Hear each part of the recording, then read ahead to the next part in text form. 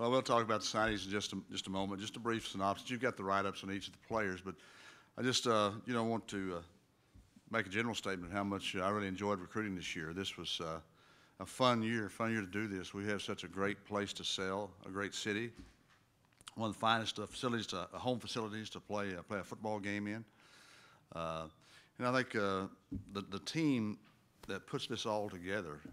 You talk about academics, you talk about our strength team, you talk about our medical team, and you go on and on and on, and then you get into our full academic team. It's just really a terrific group to be around. I think they did just a phenomenal job of helping them. This was their weekends. They had weekends, several weekends, January and in December. They were taking up recruiting, and they were very upfront and did a phenomenal job. They brought energy, and they brought expertise to the table. But most of all, I really want to thank our assistant coaches and our office staff, the job that they've done. You very seldom hear about your coaches when you're out on the road, but I can't tell you the number of times other coaches stop me from other schools and say, "Boy, Coach, you guys are doing a great job, man. They're working, they're out, they're this and that." And it's always great to hear. And you go to schools, and they say, "Boy, I tell you, so-and-so is real professional, does a great job, man. He can come back to my school anytime he wants to." And those are the type of things you like to hear. And those are the type of people we have on our staff, and really appreciate our assistant coaches and the job they did of evaluating, working hard to recruit, and bringing this class together. I think we have last year we played with 30 redshirt freshmen. We played with 20 true freshmen, and we had 2 seniors. One started, and the banquet didn't take long. We just he got all the awards. We gave all the awards, and he's gone. But I think the thing that we realize as a staff, and that the bar's been raised. We're going to be a Division I team next year, a full WAC schedule. We go to Rice. So we're really ramping up and stepping up. But that's what we want. That's what we need to do. It's going to make us recruit better, help us recruit better. It's going to help us coach better. And these coaches are Division I coaches, and we're recruiting Division I players. And that's a very exciting time and very great place for us to be. A little different this year. I think we do have players on campus that came in at midterm. Just some of these guys: Cody Berry, a defensive back, Tucker Carter, quarterback, and I'll talk about these guys a little more in a moment. But William Cavanaugh from Canyon High School, New Braunfels Canyon. Will's just graduated early. He's here now. Jordan Gray was a gray shirt. Now, most of you probably know what a gray shirt is, but that's a young man that we didn't sign. We signed him with the class, but he didn't start school. He didn't start school till now. He is here now. He actually gets an additional year to play. And so that's really a great signee for us. Jordan was a quarterback. He was a wide receiver, a tight end. He's, I think, about 6'2", 6'3", and 250 now. And he's rocked up pretty good. Brandon Guerrero from California, junior college, and Brian King from the junior college in Hutch, Kansas. Well, we have, I think, 17 players from Texas. We try to do what we said we were going to do, work from San Antonio out. We have 5 area players from here. We have 5 from the Dallas area. We have 5 from the Houston area and 2 from East Texas. So we really try to do a good job in the state of Texas. We have 1 from Louisiana, 3 from California. We have 1 from Arkansas, and I think 2 from Florida. So, it's a balanced class, offense, defense, and we really are excited about this class. Everybody says that. Boy, man, we had a good year this year. Has you ever heard anybody, you guys, say, "Man, we had a bad recruiting year this year"? Anybody ever say that? No, and they won't, Everybody always has a great spring practice and a great recruiting year, but literally we did have an outstanding recruiting year. We're excited about our players, but we really try to help ourselves in the offensive line. We got some size and some athleticism, a little age there, but Armando Alvarez, probably Blinn Junior College had one of the best offensive lines at that level I've ever seen. And all those guys had a lot of places to go. So we were very excited about Armando, 6'3", 300-pounder. Armando is not here now. He won't be here till the summer. Cody Berry, I mentioned. Cody Berry played junior college, and he was in California. He was at Pierce Junior College, the same place that Frankie and Naya and Brandon Reeves went, but he's from Cedar Hill, Texas, Cedar Hill High School. Coach Rourke and I were there the other day. They're loaded with talent right now. It's a great high school and great players, and he'll really fit our needs well in the defensive secondary. Brandon Brinkman. Brandon, I think, has played 1 year of football. He's 6'6", 250. He's a basketball player. And if you've been around us very long, you kind of know that some of the best football players maybe that don't ever play football are basketball players. I know we had a young man at Ohio State, Ricky Dudley from East Texas, and Ricky was on the basketball team at Ohio State, never played until his last year, had his last year of eligibility in football, was the 14th player picked in the first round by the Oakland Raiders and played, I think, about 7 or 8 years. So those guys normally, if they can play basketball and they have size, normally they can play football. Nice. A guy like LeBron James was a pretty good defensive end too, but maybe he did the right thing. I don't know. But we're really excited about Brandon because I think he does have a tremendous upside. Tucker Carter, quarterback from Trinity Valley, from Allen High School. His dad is the strength coach and assistant coach and strength coach at Allen High School. I asked his dad, I said, what do you think Tucker's best quality is? He said, Coach, he's a team guy. He's a team guy. He's a winner. And I said, I think that, that probably means more than what I'm going to say, because I think one of his best qualities, he throws everything catchable, throws a catchable ball. People talk about arm strength and all that good stuff, but you look at the Joe Montanas and the Bradys, all those guys, probably arm strength is not their strength. But he throws a tremendously catchable ball. He's a tough guy. He's a winner. He's from a great high school. He's a 60% plus passer, threw for 2,600 yards, 26 touchdowns. He was Offensive Player of the Week on October 31st, and that was the day that he had accounted for almost 400 yards. And he threw 4 touchdown passes and ran for 3 touchdowns. We'll take that every week. I'll be happy with that. You go with that, Travis? But really a tremendous signing for us, and I think, we have our starting quarterback coming back. Their comments, we're just going to make each other better. Going to make each other better. And that's the attitude you have to have, and they will. They'll make each other better. And he was the Offensive Player of the Year in their league. William Cavanaugh, William's here. William's from New Braunfels, and he's offensive lineman, defensive lineman at New Braunfels. He'll probably be an offensive lineman for us. He graduated early. He's not a junior college player. He graduated early. He's here. I talked to him yesterday. I asked him how things are going. He's loving the weight room, and if you look at the guy, you can tell he loves the weight room. But that's kind of exciting, and he's here. He's an all-area player, and again, he'll be in the offensive line for us. Hopefully at offensive center. I think that's probably where he should start out. But, sometimes in the offensive line, they have some value. They can play other places. Cody Cole. Cody's a little bit of I think some of the story for you, because Cody's from southwest Florida, from Fort Myers. A good friend of mine that played at the University of Miami called me on Cody, told me his work ethic and the type of player he was. We got tape. I liked him. Coach Marshall liked him. Coach Bush liked him, and we brought him in. And he had some other opportunities in South Florida, and decided he wanted to come here. And I think he's going to be a good signing for it. Good size, 6'4", 275. That's one thing we have gotten. We've gotten better, some size that we need in the offensive line.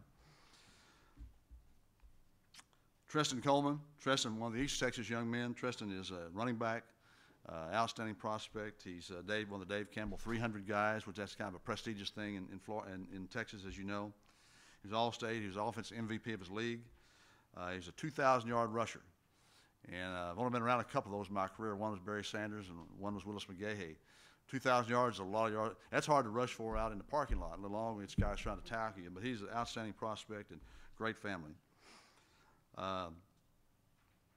Zach Conk. Zach is a quarterback from Arkansas, played in Little Rock. His dad is the head football coach at Central Arkansas. And, I've never, in recruiting, I've never beaten anybody on it with a girlfriend. I mean, the girlfriend always wins. If the girlfriend's at that place, you can forget it. They're gone. But we did beat a dad on Zach. We stole him away from Dad, and that's really not true. His dad wanted him to go outside, and he did. And Zach is again a 60% plus passer. He was finalist for Player of the Year in Arkansas. He got pretty good football in Arkansas. He measured here 6'6", I think 217. His dad said, list him at 6'5". 6'6" sounds gangly to me. List him at 6'5", so we're listing at 6'5 and a half. But terrific young man, and actually his mother also is kind of football knowledgeable. Her dad was a coach at McNeese State and several other places, so it's a football family, let's put it that way. He actually, too, I noticed threw for 2,800 yards and 24 touchdowns. That's a pretty good day. Jordan Gray, I think I might have mentioned Jordan earlier. Jordan is here now. Gray showed Jordan last year. He's, again, as I mentioned, a tight end, a wide receiver. He's whatever, but he's really a good athlete, 6'4", 250, and he's in the weight room. The thing you're concerned about a Gray shirt is they just kind of don't do a lot. They kind of get soft, but Jordan he's worked out. He looks good, and I think he'll be a good addition for us. Brandon Guerrero. Brandon is here. He's out of junior college in California. He's a linebacker, which we need. He's from Fullerton. He's a first-team all-conference player. It's kind of interesting about Brandon. Sometimes some of the guys have a hard time making it across campus to class. Brandon drove an hour and a half one way every day to school. Think about that. Kind of makes you want to work it without an education, doesn't it? To drive an hour and a half a day to school. He did every day. And outstanding football player. And he's a great addition for us. He had opportunities in the Big Ten, some big-time leagues, and we're very excited about having Brandon. He also was one of the tutors in our tutoring program, and very intelligent young man, and wants to be, I say he's intelligent. I think he wants to get into coaching and teaching and those type of things. So I don't know how really intelligent he is, but I think he is, and he'll be great. Zach Hester. Zach was a finalist for the Houston Touchdown Club Scholar Athlete of the Year. Zach, really quick in his first step. Again, size-wise, 6'4", 305. Isn't that amazing? High school kids at 300 pounds.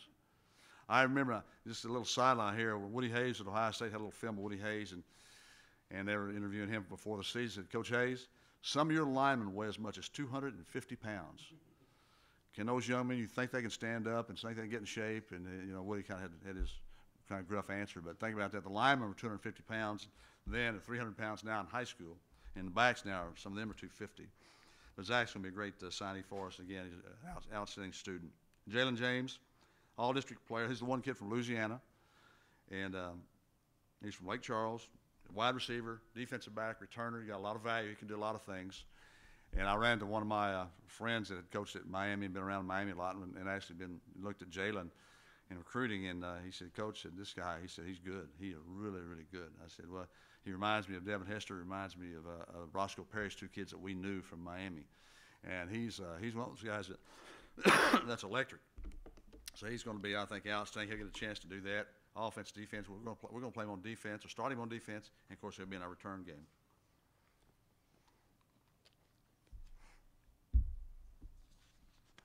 Brian King. Brian's here now, again, out of junior college. He's out of Hutz Junior College, a really good junior college in Kansas. Most of the junior college kids will have 2 years to play. He'll have 3 years to play 3. So I think, again, a little older player. He'll be a good addition for us from that standpoint. Trey Mohair. Trey's out of Denton. Ryan. Excuse me. I think Denton signed about 10 guys today. I think they actually had the player of the year signed out of Denton to Florida State. But he is, I watched Trey play basketball the other night, and Trey is an outstanding athlete. The thing that really can impress me the most about him is his poise. Really have a lot of poise on the court. He's a playmaker. And all people you run into in recruiting, I said, boy, I can't believe you got Trey Moore. I can't believe you got that guy. He's really good. And so we're excited about him. He actually was Special Teams Player of the Year in their district. Skylar Nelson, Skylar from here at Alamo Heights High School. Skylar's a linebacker. If he gets big, he might be a defensive end. He'll come here and start out as a linebacker. He's a 2-time district MVP. Again, we're very excited about Skylar and what he brings to the table, because that's a need that we do have. Maurice Pouillard, again, he's a part of that blend junior college team, that kind of that tradition they have there as a corner for them. And again, outstanding young man, outstanding student, and he'll be part of, I think, 17 wins while he was at Blinn. H.B. Rosser really had a good time. Went to see with Coach Brown. Went to see H.B. play basketball. I didn't know what to expect. Coach said they had some good players, and I'll tell you, that thing was electric. It looked like a junior college out there. Guys were running and slam dunking and monster dunking, and I mean, it's like I hadn't really seen high school guys to do that. But H.B. is really a good athlete. He controls the court, smart, and I think be an outstanding signee for us. They were district champions his final 2 seasons, and as I said, he's an outstanding athlete, outstanding basketball player. Mason Russell. Mason, again, one of those offensive linemen, 6'6", 290, one of those guys that we desperately needed. He was a first-team all-conference player, had a lot of opportunities scholarship-wise, and I think, that Dad came to San Antonio, loved it, and we had an opportunity to be in his home, and a great home, and again, he'll be tremendous, especially for what he plays. A little older player, experience, and he has some size. Trevor Stevens, tight end. He's a guy who has size. He can run. Trevor's from Friendswood, of course, is in Houston. He's in this PALS program, which he mentors. It's a mentoring program for children, and does a great job with that. He's very active in a lot of other things other than just athletics. Brian Vaughn from Fort Worth. He's a running back, wide receiver / guy. He's kind of like a Percy Harvin, if you remember that guy from Florida. He can do a lot of things. extremely fast. He's a 4.3, 4.4 guy. He's on our 400-meter relay team, and we definitely got faster with him. A great young man. Dan Winter. Dan was just came in, I guess, last weekend. Dan was a running back, fullback early in his career. Then became a defensive end. We got to be about 270, and he's very bright young man. Wants to be in engineering here. He had a 1330, I think, on his SAT coming out of high school. He's one of the tutors they have in their tutoring program, and has an outstanding GPA there. And he actually just tutors in math. It's kind of what I did when I was coming to college. I was one being tutored. I didn't tutor, but he's a pretty sharp guy. Charles Wart. Charles is from here, near the city. He's from New Braunfels, obviously, New Braunfels High. He's one of Dave Campbell's top 300. Charles has been an impact player. He's just got a knack of making plays, and again, very exciting opportunity for him. He's a first-team all-district player, all-area player, and he's. I think Dan selected on you guys selected him pretty high on your all-area team, but he's a great prospect. I think grew up in England for a part of his career, young career, and but he was a lot of fun to recruit. Yeah, man, kind of interesting. I mean, Marcus Wright. Marcus was a running back at Reagan High School. Some of you might remember Marcus, and had a great career there. 7,000 yards, 85 scores. He's had a record. It may still be a record. I don't know. 3,300 yards, maybe a record. I don't know. You guys might know that. 9.4 yards per carry, and he's 5A Offensive Player of the Year. He's in the Army All-Star game, but he's and unique rule maybe you know about, but he graduated from Georgia Tech, and when you graduate, you can actually transfer and not lose a year, so he'll be immediately eligible. Won't be here till the summer, but he's again, we're excited about what he brings to the table. He's not big from a standpoint of tall. He's about the same height that Barry Sanders was, but very powerful, very well put together, and be a great addition for us. I've been opening up for questions. I guess that's what we want to do here. Yes, sir. Thanks, Coach. Now, of course, with your resume, winning a championship at the University of Miami, you've coached elite NFL talent. I just wanted to ask, is the school heading in the right direction to build a reputation like that? And how long do you think before we can make a major impact in the college football world? Well, I think we had a major impact last year in the college football world. We had set attendance records, with young kids. We won games and those type of things. I think we had an impact. Now, as far as winning games, as far as being championships, I think what we're going to do, we're going to graduate these kids, and we're going to win championships. I mean, that kind of wraps it up there. And I think that came from the athletic director, so I'm just repeating what she said. And that a good thing to say? But seriously, we should win championships here. Now, I think I did a game for ESPN with South Florida. This is year 12, and they were ranked number 2 in the country at the time. Well, that's 12 years. We got a few years before we're there, but again, will it be in 2 years or 5 years or 1? We don't know. We're just going to compete to win every game and recruit to win every game, and I think these kids are those type kids. But we want to recruit to win championships and obviously win football games and graduate. And the other thing we want to do, we want to represent our school well. We want to be out in the public and represent guys, and I think we'll do a good job of that also. Can you just talk about the difference, having a third class come in? Last year you were just playing anybody that could play, like you said, freshmen, redshirt freshmen. What difference does, another group of guys coming in terms of, depth, lineup choices, some of those things? What difference does this third group make? Well, it's kind of it's a blank slate. Guys that have opportunities. I think the thing it does, it makes things more competitive in practice. You've got guys that played last year, then they're going to have to earn their job. They're going to have to keep their job and compete.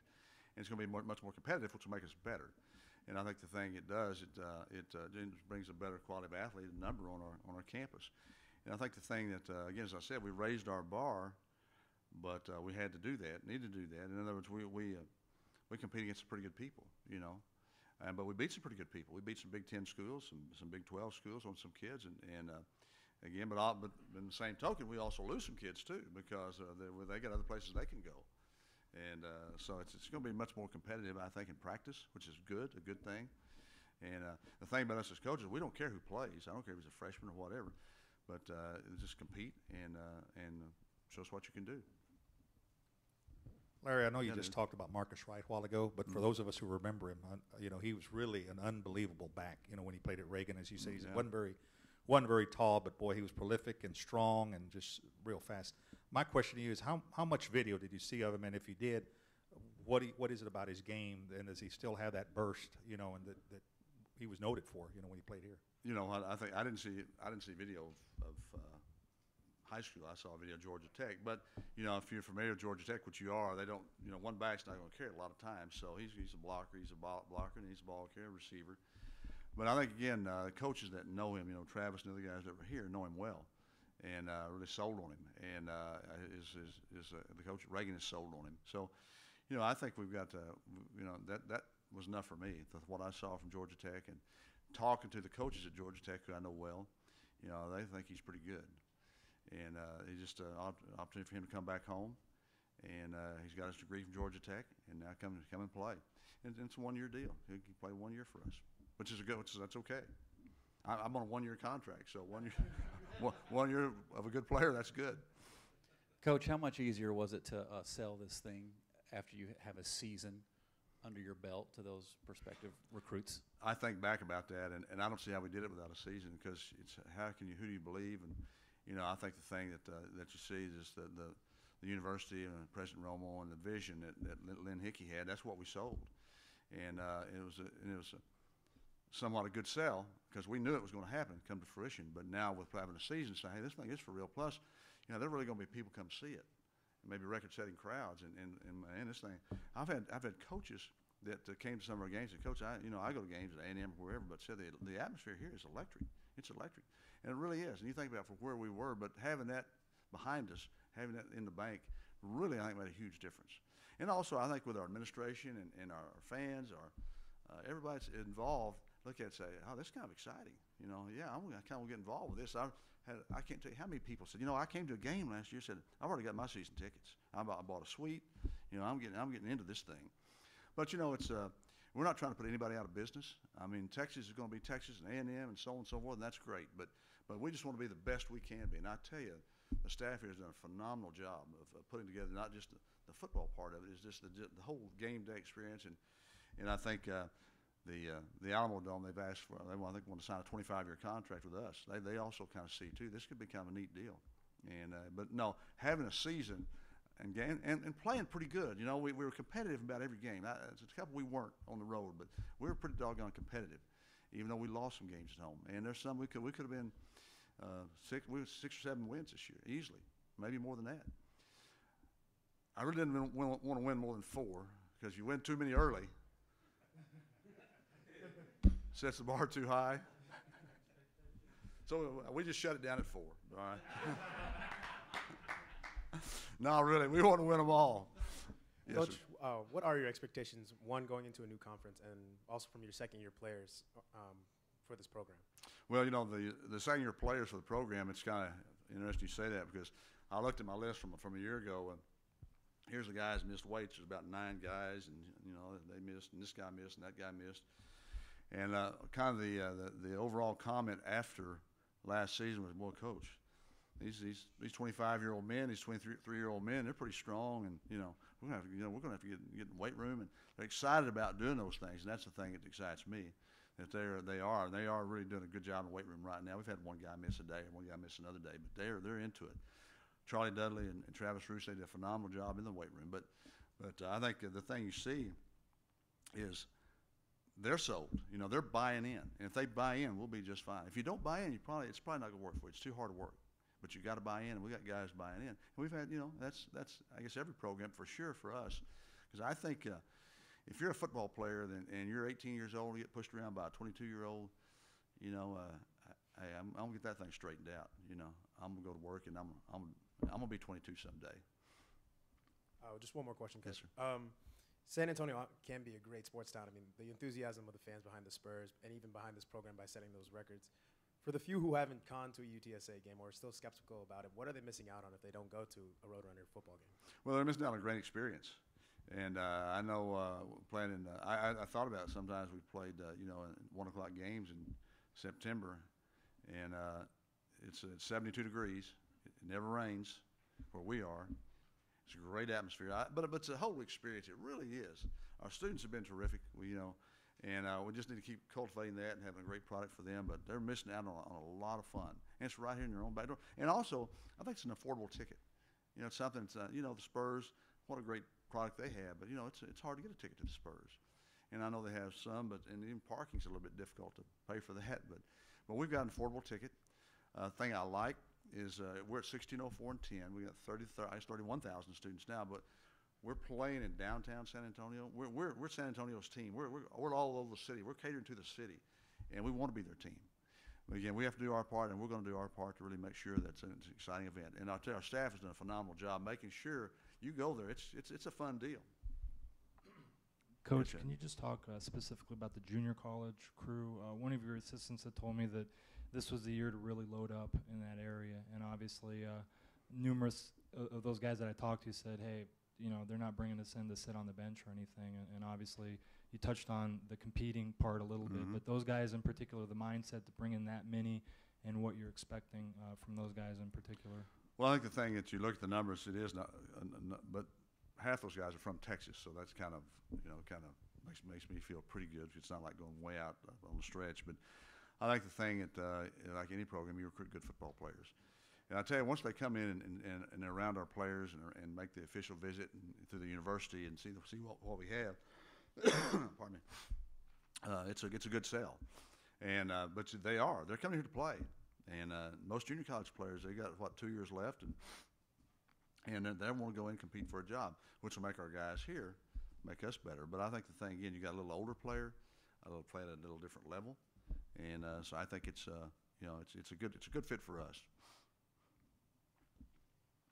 Did that answer your question, Dan? I mean, one of the things that had been brought up, it also kind of, you get those scholarships in and get them out in 2 years, and then it kind of balances things out with the classes, and instead of graduating that big chunk at once. Was that part of the thinking at all, or? Yeah, it was part of the thinking, and I think the thing that I don't do real good with the numbers. Travis does a great job, and Neil does a great job with, hey, Coach, we got this, and these guys are gone. I said, wow, I didn't realize that. Guys, we don't have a team here in a couple of years, so, but they do a great job with numbers, and they kind of keep me abreast of that stuff. But they, the thing that I do, let's recruit and let's win now. Let's do the best we can, recruit the best players now, and it kind of all seems to work out. We're kind of worried about over-signing and stuff like that, and I said, let's recruit players. Usually that balances out, and normally it does. And so it worked out good for us. Our numbers are good, and but yeah, that's that'll be a concern in a couple of years. It will be, because you're going to lose a pretty good piece of your class. What about of the incoming freshmen? You've got an established core with the guys that are here, incoming junior college guys that are going to expect to play pretty heavily.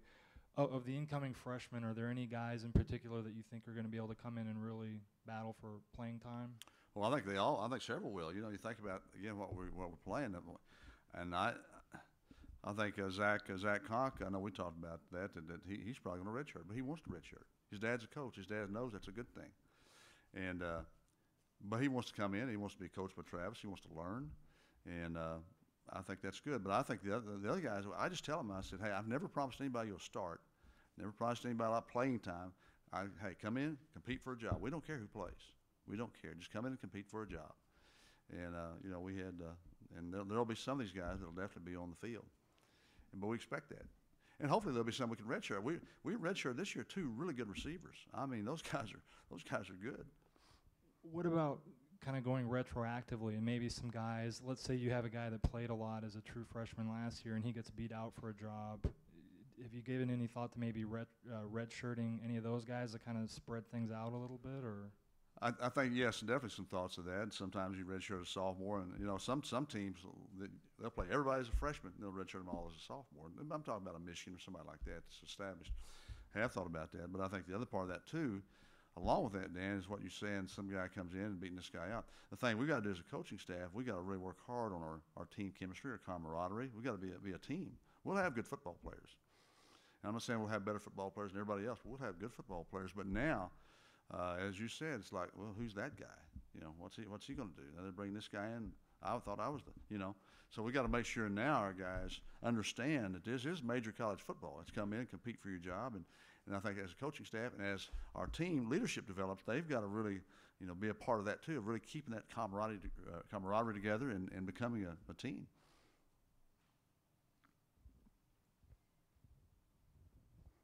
Coach, with this 50-50 split of offense and defense, what would you say would be the true identity of this team? Will that develop in the season, or are you going to establish it from day one?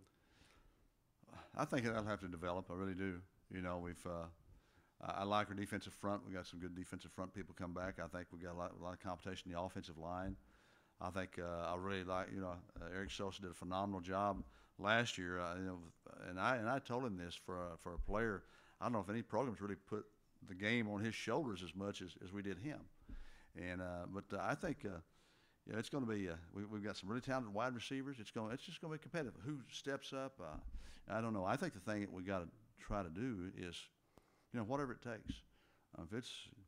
If they got 2 points, we got to score 3. If they got 49, we got to score 48. No, 51. But you know what I'm saying? We've got to, it's going to develop. It's going to all develop.